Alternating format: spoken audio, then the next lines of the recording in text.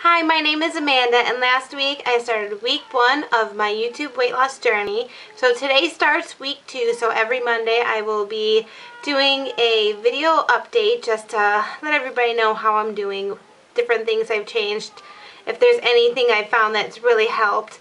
So as of today, I am 6 pounds down from where I first started when I began my weight loss journey, which it may not seem like a lot, but when all I did was change my diet a little bit and start walking, not working out, just walking some more, I think it's pretty good, 6 pound weight loss with what little I've changed.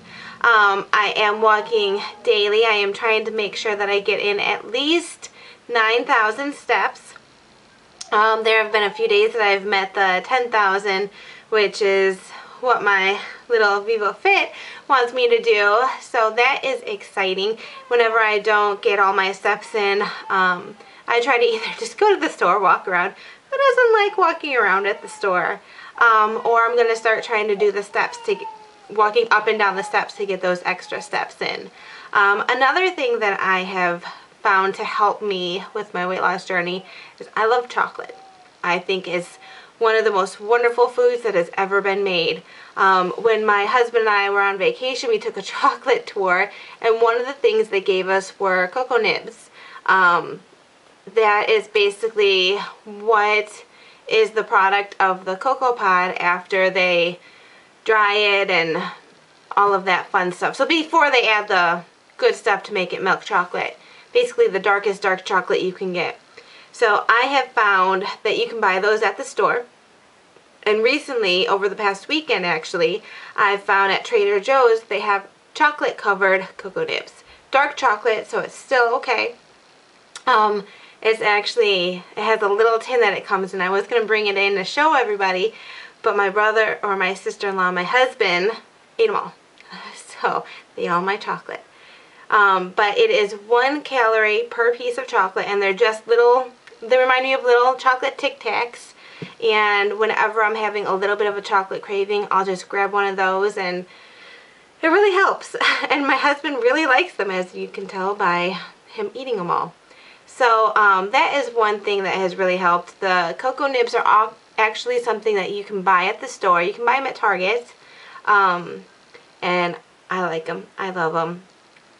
Another few things that have helped is I am trying to, whenever I have a sweet craving, instead of eating cookies or chocolate other than my cocoa nibs, I will have fruit. I've been eating a lot of oranges and apples lately, which is really helping with my sweet craving. And then I'm also trying to do more smoothies, and in every smoothie I have, I make sure I add at least carrots. It's important to me to always have a smoothie with vegetables and fruit. I don't want it to be just too much fruit, because then I feel like it's too sweet, and it's good to have, it's a sneaky way to get your vegetables in and not realize that you're really eating them, because you don't taste the vegetable, you taste the fruit. So those are just a few things that have been helping me. I am doing daily yoga videos, which I absolutely love. They have a nighttime one that I did last night that really helped me to sleep a lot better. I wasn't sure how it would do, but it did. And then I am doing different ones to help with my stress, relieve the stress and tension that I have in my shoulders. We are currently in the process of moving, so I have a lot of stress up here, especially with selling our house, and just I'm about to start packing today. Really looking forward to it. So excited. But we're excited to at least move, to transition into the new house. So that will be, you know, the whole packing will pay off in that aspect. But so I've been doing a lot of yoga for the neck and the shoulder. I actually go on YouTube to find the videos that I watch for yoga. So check them out. They're pretty cool. There's not much more that I'm doing other than trying to eat lots of salads. I'm eating Laura bars for breakfast, which is basically there's no preservatives, nothing bad in it for you. I mean, you can read everything on the back, on the ingredient label. And my philosophy right now is if you can read it, if you can pronounce it, if you can say it, go ahead and eat it. If you cannot pronounce something that is on the ingredient label of something you want to eat, why put it in you? So that is one of the things that I am doing right now, trying to just focus on eating more clean, all natural ingredients. Next week, I'm hoping to start getting out of the house more and just doing a little bit more physical activity outside. I'm going to need some breaks from all this packing, so I figured a great way to do it would be to go down by the river by us and just walk on the bike path along the river with my kids. So I'm excited to get started with that. And then when we move, we're getting a treadmill. I am so excited. So if anybody has treadmills and they have one that they really like, please let me know the brand, because we are going into this blind. I'm married to a marathon runner, and he wants to get one that he can do his long distance runs on if he needs to. So we are looking for a good treadmill, but not too expensive. So that is just a little bit of what I have going on right now. Like I said, down 6 pounds, and I've noticed a huge difference in my eating habits, just what I'm craving, what I want to eat,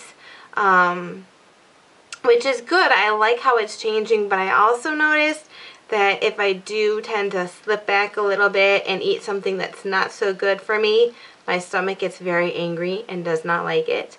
So that is a good reason not to eat those things so I don't get sick. That is just a little bit of my update for the beginning of week 2 of my weight loss journey. I will say that yesterday we had Easter with my family, which, okay, any holiday that you get together with your family, there's bound to be a lot of food and a lot of eating. I bought a huge bowl of fruit is what I contributed. I didn't eat any of the ham. I'm not a pork eater. I ate lots of vegetables, lots of fruits.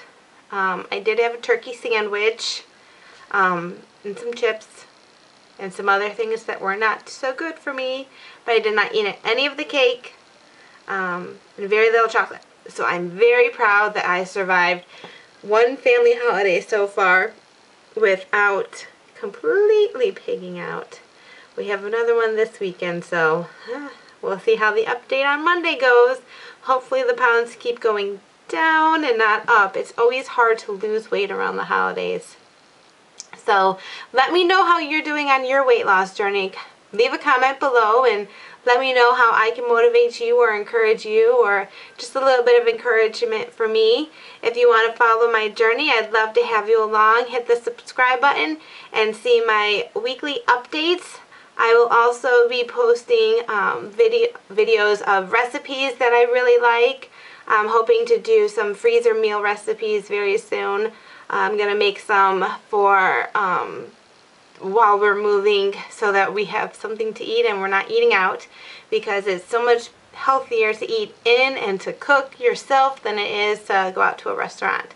So I'll be doing those, and I'll also be doing some baby updates, some different things that I'm doing with my son, like baby-led weaning and cloth diapers. So if you're interested in those, be sure to watch for those to come out, or just watch my weight loss ones. So I hope you liked the video. If you did, give it a thumbs up, and I'll see you later on this week. Thank you.